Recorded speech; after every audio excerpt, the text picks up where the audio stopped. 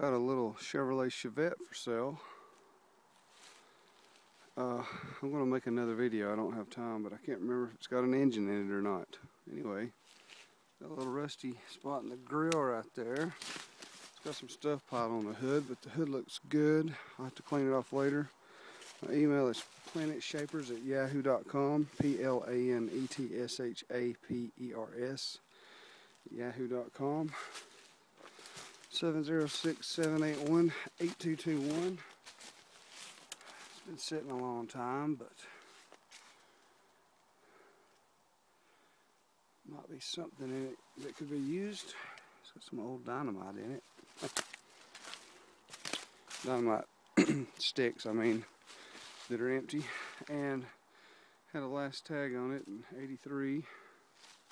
Back bumper looks good.